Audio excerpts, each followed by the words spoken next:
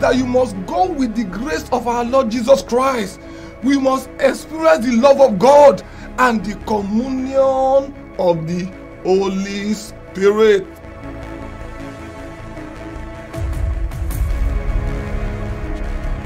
When you have been born again, when you have been baptized with the Holy Ghost, with the evidence of speaking in tongues, you have everything it takes to have a victorious, glorious Christian life.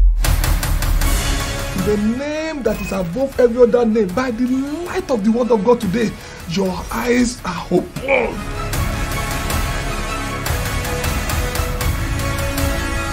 There is something about giving sight to people that is crucial to their destiny.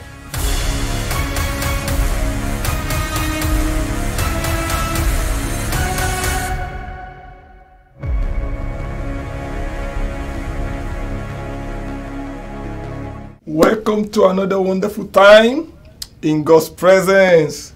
God sent His word that will heal and deliver from destruction. In the name of Jesus Christ, the Son of the living God, I pray for you today. God's word will bring healing to you. The word of God will bring deliverance to you in the mighty name of Jesus. Let us pray. Father, we thank you for your goodness to us. Thank you for your faithfulness. Thank you for your mercy. Be exalted in the name of Jesus. As we go into your word today, bless our life through your word. Spirit of the living God, have your way. In Jesus' mighty name, we have prayed. Amen. Today I'm rounding up on the topic overcoming offense. Overcoming offense. We said that offense is actually the trap of the enemy to bring people into captivity. You see, anytime offense is coming your way, it is coming from men, no doubt about it. But at the behind it is the devil. Because the devil had come to know that the best way to stop people's destiny, the best way to put people into captivity, the best way to move people from where God has planted them, the place of their destiny, to somewhere else, is through the instrumentality of offense. And you see, offense that are painful will come from people that are close to us. It is those people that are close to us that will actually do stuff to us that will be very painful, that will cause us to be truly offended. Someone that you don't know, a stranger will hardly do things to you that you will be so that will affect you so much that you're not able to forgive. But when it is come for people that are close to you, people that you trusted, people that you've relied upon, people that you want to lean upon, once they betray you or once they do stuff that cause you to be offended, it is normally very painful. So we know from the word of God that offense is inevitable. Luke chapter 17 verse 1. Luke chapter 17 verse 1 made us to understand that it is impossible that no offense should come. Offense will come. It will come for people that you know. It will come for people that you don't know. It will come for people that barely know about you. It will come for people that know you deeply.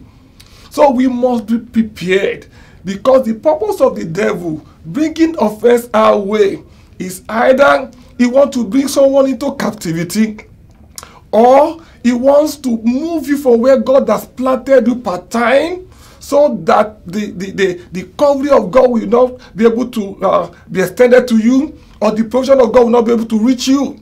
Or he knows that a major breakthrough is coming, or a major blessing is coming your way, and the devil will instigate people around to cause you to be offended, because in being offended, you are bound to miss out on the breakthrough of the blessing of God that is about to come your way. So, and over the century, the devil has been using this strategy against people. My prayer for you is that the plan and purpose and the agenda of darkness of the devil over your life will not prosper, in the mighty name of Jesus. So there are some times that the offense may not really have much severity, may not be very severe.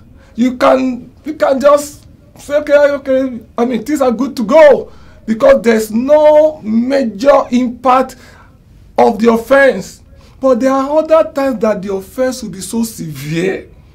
In fact, some offense are damaging. Some offense will come and people will be wounded. There will be major injury. And we cannot deny those facts. But you see, from the word of God, God has made us to understand that we should not revenge. He said, vengeance is mine. You see, anytime you take it upon yourself to revenge or to avenge yourself, normally what you are saying is that you are the judge and you are putting yourself in the place of God and you are doing what you believe is right. So, vengeance is God. Let God fight for you. If you believe that the Almighty God in His mercy, in His kindness, will always have you covered, that God will never mismanage your life, you can be very sure that at the end of the day, you will be vindicated. Romans chapter 12 from verse 17 to 19. Romans chapter 12 from verse 17 to 19. It says, repay no one evil for evil. Have regard for good things in the sight of all men. If it is possible, as much as it depends on you, live peaceably with all men. Verse 19 says, beloved, do not avenge yourself, but rather give place to wrath, for it is written, vengeance is mine, I will repay, says the Lord. It is only God that can avenge one. It is only God that can avenge you. You see, when people offend you, the normal thing, the natural thing is for you to want to get even at them.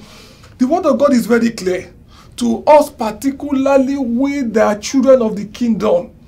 Do not repay evil for evil. Let God fight for you. I see, when God is the one that is fighting for you, He will do much more than you can ever imagine. He will do it in such a way that you will never be put to shame. He will do it in such a way that you will be healed, you will be whole, and you'll be still able to fulfill your destiny. So let God fight for you. At the heart of the kingdom message is the message of forgiveness. So there's no way you can truly overcome offense if you are given to unforgiveness. Like I said, there are some offense that will come and the impact is minimal, little or no impact. There are some other offense that the impact will be so severe and very grave. But irrespective of the offense, God expects His children to forgive. And why is it that we just have to forgive? What is the basis for forgiveness in God? Because sometimes you look at what people have done, there are people that have truly betrayed. I mean, they have caused so much damage. They have caused so much damage. Things are bound all around us. People have been offended genuinely. For example, look at Joseph. It was his family, those that are closest to him, those that he was sharing his dream and vision with. They are those that offend him. And at the end of the day, he forgave them because he knew that all that takes for him to fulfill his destiny is to let go. My admonition to you today, be willing to let go. Be willing to let go. Why must you let go? Matthew chapter 18 from verse 23. Matthew chapter 18 verse 23. The word of God is very clear. Why is it that God is expecting His children to forgive, irrespective of what they are going through or what they've passed through? He said, therefore, the kingdom of heaven is like a certain king who wanted to settle account with his servant. Therefore, the kingdom of heaven is like a certain king who wanted to settle account with his servant. So at the base of our kingdom existence is the message of forgiveness. Why must you forgive? Because it will come to pass that your master, our Lord, will settle account with his servant. And let's look at it. Let's look at it more closely. He said, when he began to settle account, verse 24. When he had begun to settle account, one was brought to him who owed him 10,000 talents. One was brought to him who owed him 10,000 talents. See, this one that owed him 10,000 talents, he could not pay. So he begged, and at the end of the day, because of my time, at the end of the day, the master forgave him. Because he said, even if he sell his wife, sell the children, sell all that he had, he cannot still pay. So the master decided to forgive him. So he was forgiven by the master. Then not too long, we know the story very well. This same servant saw another servant that owed him 100 denarii. 100 denarii was quite huge, and he could not let go. Because you see, a denarii in the Bible days was a day's wage. So 100 denarii was 100 days wage is like a 1/3 of an annual wage. Let's assume that a day's wage, just for our understanding, a day's wage is $100. 100 denarii is like $10,000. For someone that is earning $30,000 annually, $10,000 is much. And he find it very difficult to forgive, to let go. And it's understandable. So he put the guy in prison until he can pay him back his $10,000. Because for someone that is earning $30,000 annually, $10,000 is much. But you see, when the master heard of what happened, the master was wroth. Because what the master forgave this other servant was 10,000 talents. And from calculation, a talent is 6,000 denarii. So 10,000 talents. If a talent is 6,000 denarii, then 100 talent is 600,000 denarii, and that it's like $60 million. $60 million. That's a lot of money. That was what the master forgave this other servant that could not let go of $10,000. So the master was justified in condemning him, not because $10,000 was not huge, but because of what the master has done. You see, until you can come to the revelation of the love of God and the magnitude of what God has done for us in Christ Jesus in forgiving us our sin, the sin that we can never pay for, until you can come to that realization, it will still be very difficult for you to let go of your $10,000 if you are not aware that what you have been forgiven of by the master is like an equivalent of $60 million. And that was why the master was justified. And because he could not forgive, the master said, take him to the tormentors. Matthew chapter 18, verse 34. Matthew chapter 18, verse 34. He called him wicked servant. He called him wicked servant. Not because what he was to forgive wasn't much or huge, but because he has not come to appreciate what the master has done for him.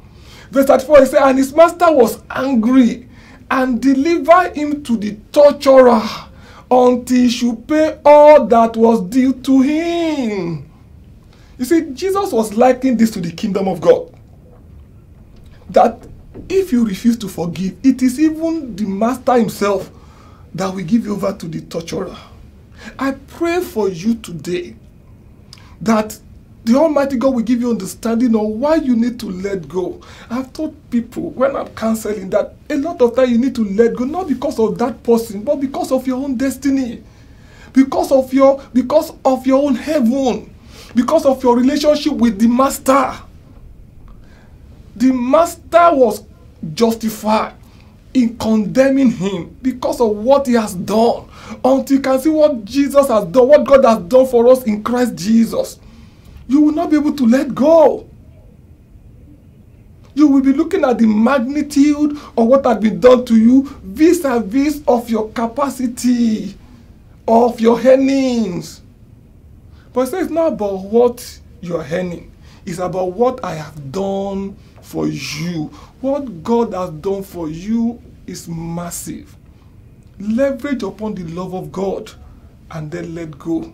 So a lot of times we want to get even. We just want to get back. We just want to get back. And before you know it, there will be bitterness. And what is bitterness? What is bitterness rather? Bitterness is an unfulfilled revenge. You want to get even at somebody, but you have not had the opportunity yet, and because of that one, you are filled with bitterness. In the book of Hebrews, chapter 12, verse 15. Hebrews chapter 12, verse 15. We are made to understand that that's what the Bible called the root of bitterness. And it causes people to be defiled. Not just you alone, but many will become defiled. It says, looking carefully, lest anyone fall short of the grace of God, lest any root of bitterness springing up cause trouble. And by this many become defiled. Lest any root of bitterness springing up cause trouble. And by this many become defiled. So when you're having bitterness, when you're having resentment, when you're having this ill feeling towards someone because of what the person has done, know that this root of bitterness that is springing up is going to cause you and many around you to be defiled. And that's not God's purpose for your life. My encouragement to you today, the basis whereby the master is demanding forgiveness for you, from you, it's not because of what you are being owed. It's because of what he has done. Or what you owe him, and he is willing, in fact, he has forgiven you. That is the basis whereby he's demanding forgiveness from you. It's not about the other servant. It's about what he has forgiven you. And what he has forgiven you, you can never pay. You can never pay. So I don't want you to become a victim of tormentors and torturers. Let go today. That's my admonition to you. Joseph learned that lesson quickly. He told his brothers, it is your intention to hurt me. It is your intention to harm me. But God has turned it around for the salvation of many today. That is from a heart that is full with forgiveness. You see, when it comes to overcoming offense, there's no two way about it. You've got to forgive. Why must you forgive? Because of what the master has forgiven you. It is nothing compared to whatever a fellow servant is owing you. Let go today and let God open a new door of victory for you. Open a new door of abundance for you. Open a new door of destiny for you. In one of Kenneth Hagin's book, he shared a story of a lady. I think the lady had cancer or acute arthritis, one of the two. I'm not very sure now. But this lady came to him, and she had been under so, she had depreciated so much. And as soon as he closed his eyes to pray for him, God opened his eyes and he saw like a field. But this field had nothing growing on it. The whole land is hard. Nothing. No vegetation. So he knew quite all right that it was unforgiveness. So he opened his eyes and said, who has offended you that you have not forgiven? And the lady bursted into tears. Talk about the husband that's done, abandoned her, left her with children and all those stuff. It was a very, very, really bad story. But Kenneth Hagin told her, all you have to do for this affliction to go is to forgive. She cried and cried and cried and cried. After a while, she let go. Not up to 2-3 weeks or there, but according to the testimony, the symptoms was gone. She was completely whole. Kenneth Hagin didn't even pray for her anymore. He said, all you have to do, let go. Once you let go, the tormentor will go. I don't know whatever is tormenting. I don't know the door that unforgiveness has opened in your life. I don't know the level of affliction you are suffering now. if it's as a result of unforgiveness, God said He will not even forgive you of your own trespasses if you not forgive your brethren's trespasses. So let go. It is for the sake of your destiny. The tormentor have access freely to a place whereby there's gross unforgiveness.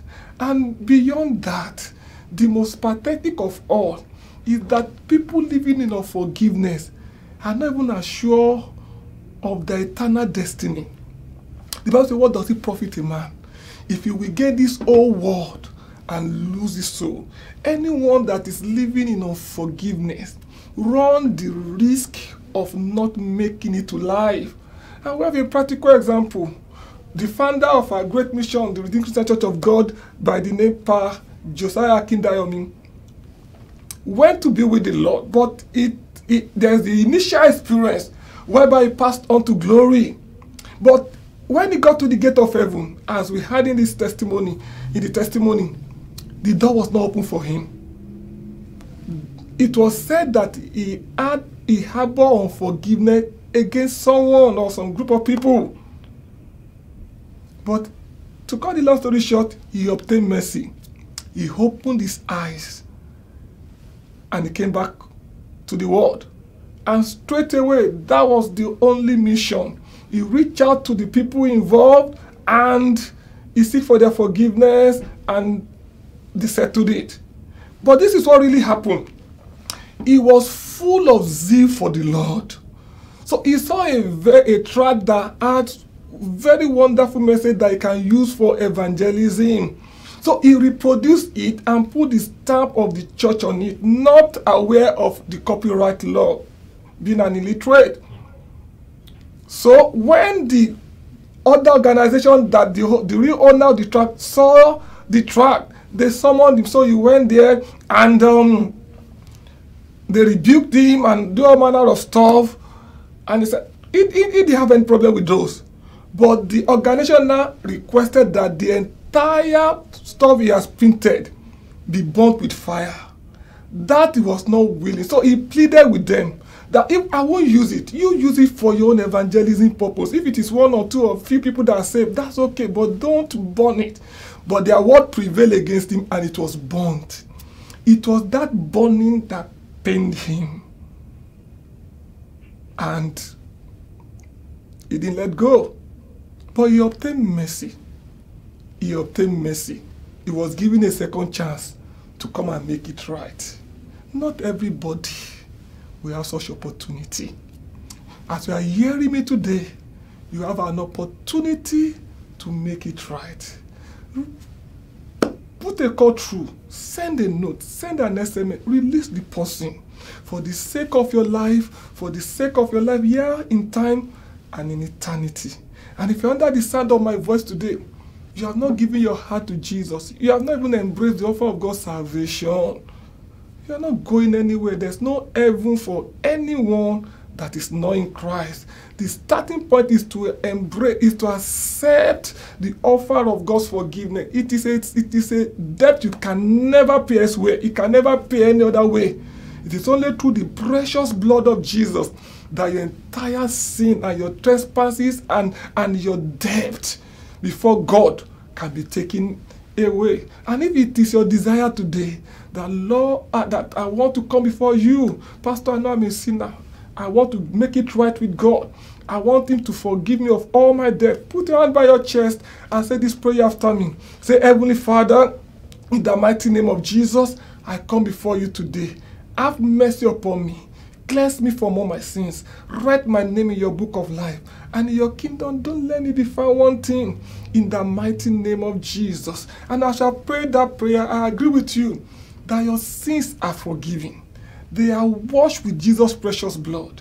In the kingdom of God, you'll not be found wanting. Your name is written in God's book of life. In God's kingdom, you'll not be found wanting. In the mighty name of Jesus. Thank you, Father. In Jesus' mighty name, we have prayed. Amen. And I now want to pray for someone under the sound of my voice. Forgiving for you is a struggle. You cannot just come out of it. You cannot see yourself forgiving the person. Like I've said earlier, you are to forgive, not because of the magnitude of what has been done to you, but because of the magnitude of what God has forgiven you. The debt that God forgave you, you can never pay. And that's why God is expecting you to let go. In Romans chapter 5, verse 5, it takes the power of the Holy Spirit for us to have the enablement to forgive.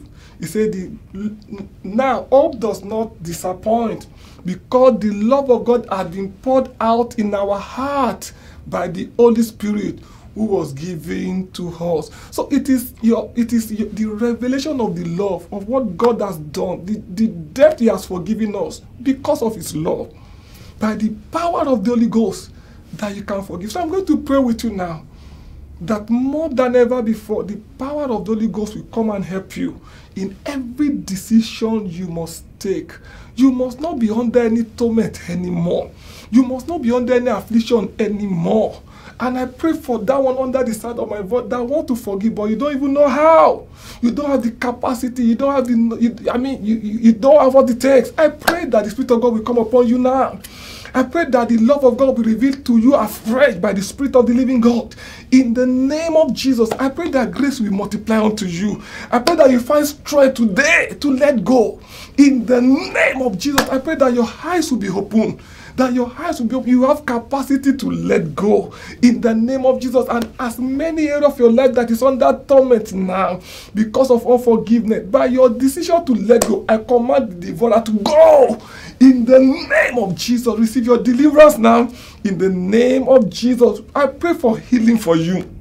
For you that you are still seeing the pain, I pray for healing for you now. I pray that the balm of Gilead himself will heal you today. In the name of Jesus, every painful experience that you have passed through, I pray the balm of Gilead will suit you today. In the name of Jesus, and it shall be well with you. In Jesus' mighty name, we are prayed. Amen. God bless you. In Jesus' name. See you in our next broadcast. In Jesus' name. God bless you. That you must go with the grace of our Lord Jesus Christ. We must experience the love of God and the communion of the Holy Spirit.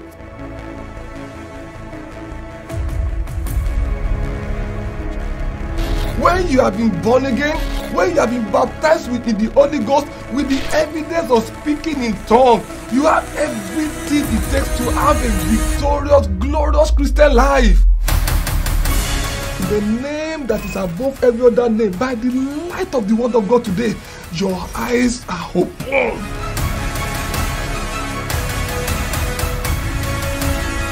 There is something about giving sight to people that is crucial to their destiny.